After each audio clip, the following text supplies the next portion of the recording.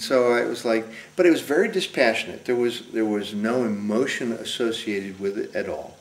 So when you say you were standing there, could you look down at your physical body standing there as well as laying on the ground? Yeah, at that time I could. Right. I could, I still had what I thought was a normal shape, and I actually still had all the clothes on that the guy on the ground had on. Wow. Which was pretty weird.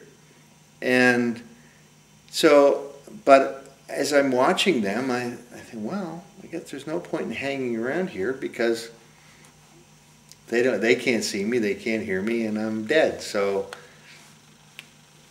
I thought, well, I just turned to leave, and I didn't know where I was going, but I started to walk up the stairs, and in that pavilion, there's a set of stairs that goes this way, and then it goes back, and you go into this big room.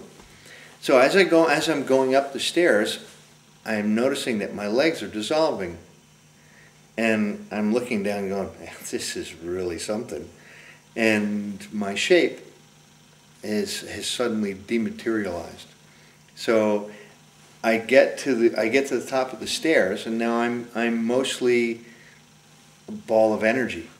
Wow. Of some sort, and I passed through the wall, and now I'm in the big room with the family, and I see my kids, and they're in my ex is painting faces, and everybody's having a grand old time, and I floated diagonally through the room, and I just had the realization that they'll all be fine. But it was very dispassionate. It was very interesting to me because I was pure thought.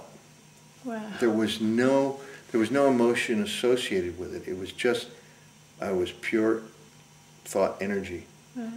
And as I got out of that building, and I don't know why I was going diagonally, but that's the way I was going. When I got outside the building, and suddenly I was wrapped in this bluish white light. And the closest thing that I remember trying to examine it and saying, what is this, and what is it like that I've experienced on Earth? And the closest thing I could come to was, if you've ever been swimming underwater in really blue water, and the light from the sun was penetrating through it. That's what it was like. It has very shimmery, bluish white light.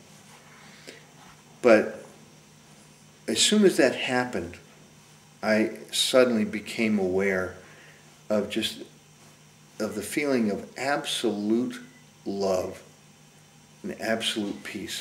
People talk about, absolute zero, which is the temperature that nothing moves at. And that's the closest thing I could come to as I'm thinking about what I'm experiencing. And it was like falling into a river of pure positive energy. And there's nothing that I've ever experienced in this world that's even close to that. So, in the whole time, I'm analyzing everything that's happening because my mind is racing. And so that, that's like, that realization that the consciousness went with me and that I'm who I am always was a huge realization.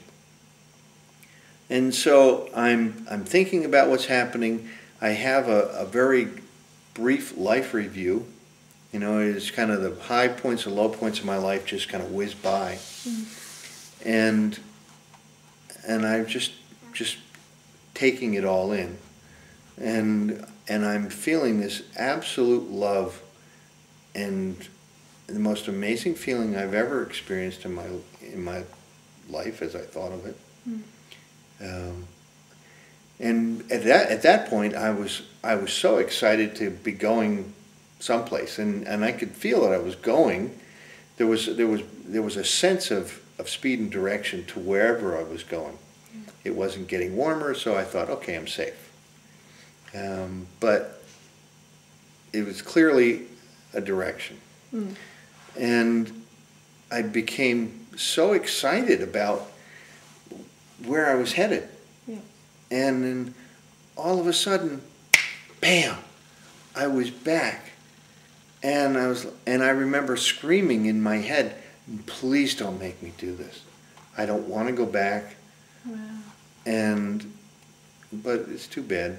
You know, it's like when you're back, you're back. And I remembered, you know, I went from absolute bliss to misery in a millisecond.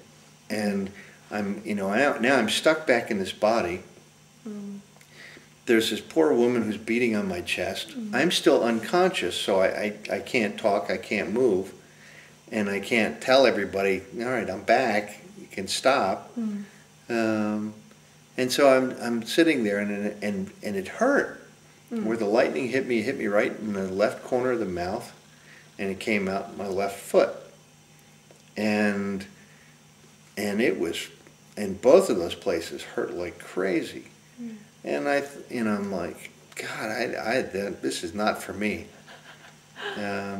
But, and you know, it's like, too bad, you're here. And so, you know, it took me several minutes to wake up.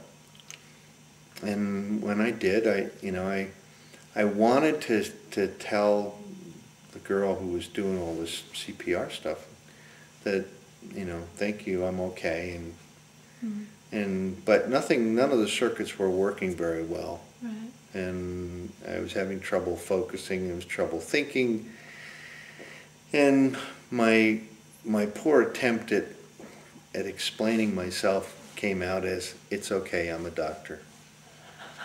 And she just looked at me and said, you weren't a minute ago. And I'm thinking, oh God, she must think I'm such a jerk. And at that point I realized I shouldn't say anything to anybody because I'm not well. Yeah, yeah. And I managed to get up, and I went upstairs to where the rest of the family was. And the whole episode apparently took about 15 minutes. Really? But in that 15 minutes, I made some huge realizations. And one of them was that when you leave your body, there's no bells and whistles. It's just you, and you don't even realize that you've left. And that was really hard. But the realization that the consciousness goes with you is a profound realization. Probably the biggest realization of all, and one of the things that makes me feel like I'm the luckiest man alive, is I know there's something else. I didn't see God, but I felt God. I know that God exists, and I know that God is part of the fabric of everything. And that's pretty big stuff to walk away from, and you know, a near-death experience, and an out-of-body experience with. I didn't get to see lost relatives and some of the things that other people see, but I didn't need to, because I felt very privileged to have what I did have. So, you know, when the police came and they wanted to take me to the hospital, and I just said, you know, what's the point? You know, if you get struck by lightning, you're alive or you're dead. There's not much in between. And so I said, I would just rather go home. I'll have my doctor see me as soon as I get there.